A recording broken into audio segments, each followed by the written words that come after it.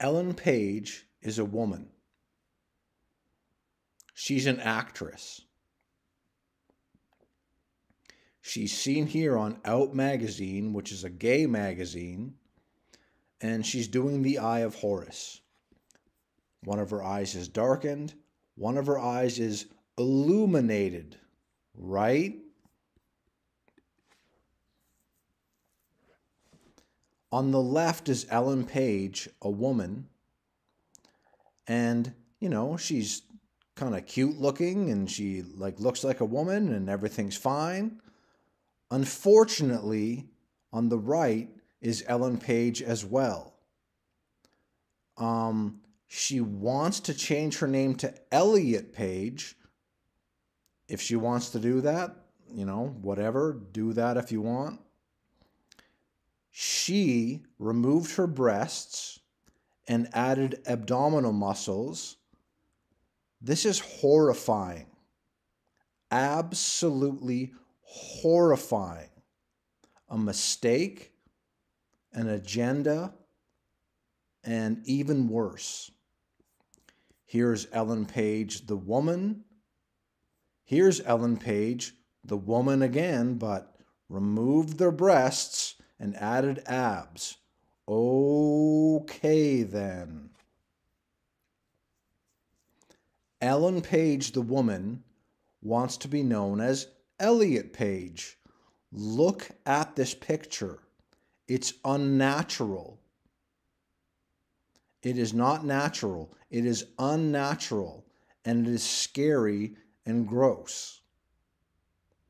Ellen Page is a woman and an actress in Hollywood. Except now, just because when I say that, I'm not saying they as in I'm affirming, the non-gender, non-binary, all that stuff. Ellen Page, they want to be known as a man named Elliot Page, and they cut off their breast, added abs, and done all these unnatural things.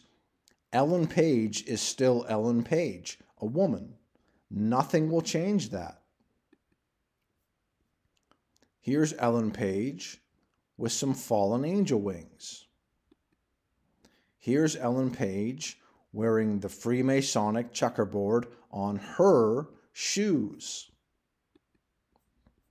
Ellen Page, the woman, on Time magazine says, "I'm fully who I am.